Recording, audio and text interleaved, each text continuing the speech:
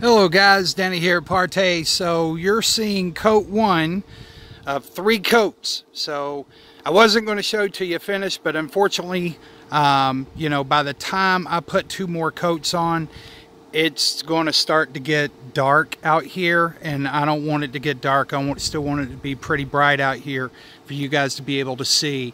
It's going to get a lot brighter, guys. You guys that watch the channel, you know I wouldn't tell you that if that wasn't the truth. So it's going to get a lot brighter, but it's going to take 2 more passes, and I am definitely going to do that tomorrow. That's not going to happen tonight.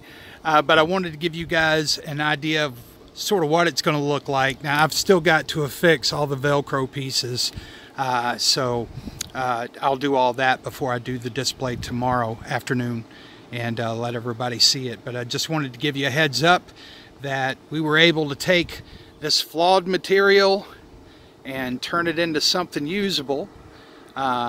Wink wink, that's not at the company. That is based on a statement made out there. But we were able to take this material and do a very wonderful coat on it, and 2 more coats should have us nice and bright,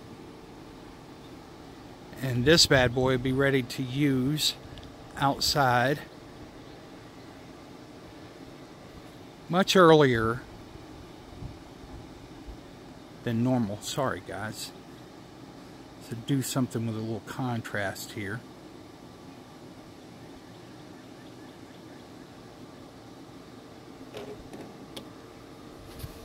As you can see, you can still see through it.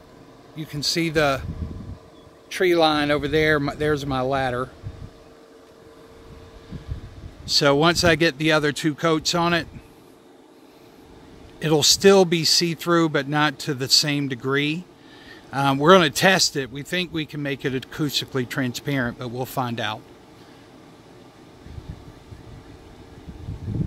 Pretty fun stuff. We're going to have a little more fun. We're going to get this nice and bright, and we'll do a display just a little later.